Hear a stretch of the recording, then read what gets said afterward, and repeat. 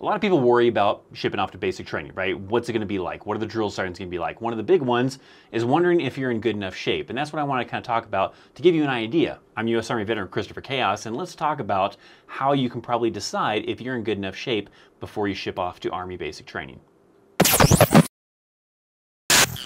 What's up, my friends? Welcome to a brand new video. In this one, I wanna give you an idea, maybe some kind of milestones to aim for, some kind of, I guess, standards to kind of shoot for to kind of give you a good determination if you're going to be in good enough shape before you head off to Army basic training, because that's something to probably worry about, right? You don't want to be in horrible shape, because if you are, well, it is going to make it a lot more challenging. You don't want to make it more challenging than it already is in some aspects. So it's best to go into it in at least somewhat of a decent shape. But what is decent shape for shipping off to basic training, and even probably OSUT as well?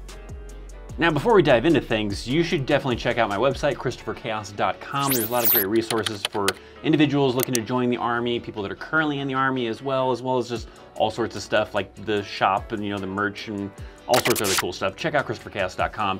But right now, let's dive into trying to determine if you're in good enough shape to ship off to Army basic training or Army OSUT.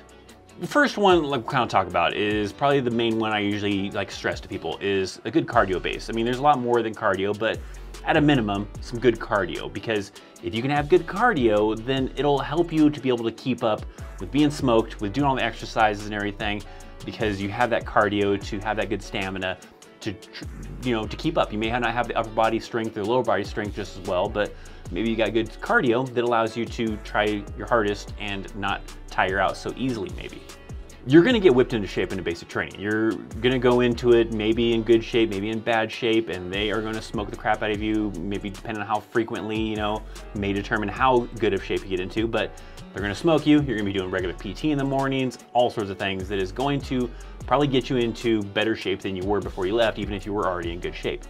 A lot of the determination of if you're going to be able to keep up is having a good cardio base, right? You may not be the strongest person, you may not be able to do hundreds of push-ups or anything crazy wild like that, but if you got good cardio, then you can, still try to keep up the best that you can and not get tired quite so easily. And some of the good ways to do that is doing things like running, road marches, all sorts of things that can do cardio, rowing machines, all sorts of things that build a good cardio base to help you not get tired quite as fast.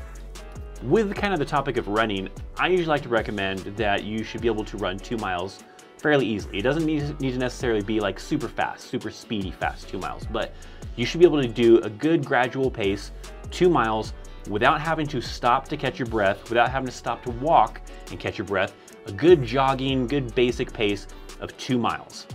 Now, if you can run fast, then great, right? But if you can just keep at least a decent pace and not have to stop to walk, and you can do continuously 2 miles, that's a good kind of start, right? You're gonna wanna be able to do more than that when you get in the Army, because in the Army, when you do PT in the mornings, like on active duty, you're gonna probably be doing things like 4 miles, 5 miles, 6 miles, whatever the unit wants to do. Probably not very often gonna be doing as little as 2 miles.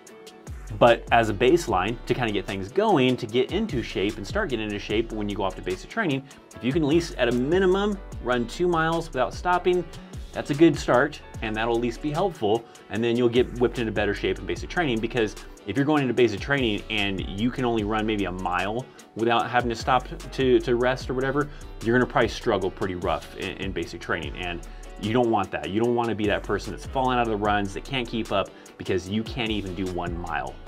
Even if you can do 2 miles, but you have to stop to walk, you can't do it continuously, that's still gonna make things rough. So that's at least one of the good baselines to aim for, is being able to do at least 2 miles without needing to stop to catch your breath. Now, there is additionally a physical fitness test that you'll do prior to even starting basic training. There's this fitness test you'll do in reception. Now, I'm not 100% sure if it's still the same standard or how they still do it currently, but even if it's something they don't do anymore, because maybe they've changed it because of, after COVID or after, introducing now the ACFT, the Army Combat Fitness Test, it's still a good baseline to aim for to be able to do this before you ship off, whether they do it still currently or if they've gotten rid of it completely. If they have gotten rid of it completely or they replaced it with something else, and I've got some viewers out there that have recently gone through Army basic training, let's say in 2021, 2022 timeframe, then let me know down below in the comments if this is something they still do, or if they change it up and do something else, or if they don't do it at all.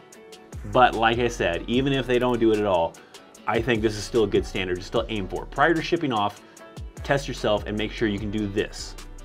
The baseline I'm talking about is what they would call the 1, 1, and 1, because it's 1 minute of push-ups, 1 minute of sit-ups, and a 1 mile run. Now, with the Army Combat Fitness test, maybe they've gotten rid of it, but it's still a good baseline to make sure you're in some decent shape before you head off to basic training, because this was the test they would give soldiers, or maybe even still currently give soldiers, to make sure that they're in good enough shape to actually start basic training. And if they're not, then they would make them stay in reception for a little while, maybe build up a little bit of muscle, do some exercise, work out for a little while until they could pass that, and then they would allow them to start basic training. Because if you failed it, then they deemed that you're not in good enough shape to even start basic training, and we need to get you into shape to make sure that you're going to be successful, hopefully.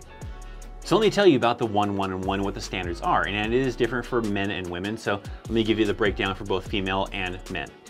For women, it would be 3 push-ups in 1 minute, 17 sit-ups in 1 minute, and a 1 mile run in less than 10 minutes and 30 seconds. For men, the standard would be 13 push-ups in 1 minute, 17 sit-ups in 1 minute, and a 1 mile run in less than 8 minutes and 30 seconds. So testing yourself at home with those standards to make sure you can at least do that is a good baseline, right? You're gonna get whipped into shape in basic training. You're gonna get smoked, and hopefully by the end you can do well beyond those minimum standards, but that was the baseline they would use to determine if you're in good enough shape to start basic training. That's probably also a good one to make sure that you can do probably beyond that before you start, and that's a good kind of, understanding of how good I'm gonna do. Am I gonna struggle in basic training, or am I gonna have maybe a decent time because I went into it in decent shape? And that's kind of the baseline you can go off of to try to determine that, if you're gonna struggle or if maybe you'll do okay. Now, if you can smoke that, you can easily do 2 miles. Hell, you can do 5 miles, 4 miles, whatever, without needing to stop. Great, you're probably in great shape. If you can do well beyond that push-up, sit-up, and 2 mile or 1 mile run, then great. You probably will have no problem physically with basic training. But there's also mental things that are involved, but we're mainly focusing on the physical things, but it's still a good baseline of what to aim for physically. What is going to challenge you, right? Is it going to be the physical things because you're not in good shape, or I'm gonna be great physically, and maybe it's gonna be some of the mental stuff that's gonna challenge you. Going into it, with a good understanding of where you maybe stand is good. You don't wanna show up there, hope for the best, and then it turns out, oh crap, I am not at all in good enough shape to be able to do this. I really slacked off and I shouldn't have been sitting on the couch watching TV and eating potato chips, for the last several months before shipping off.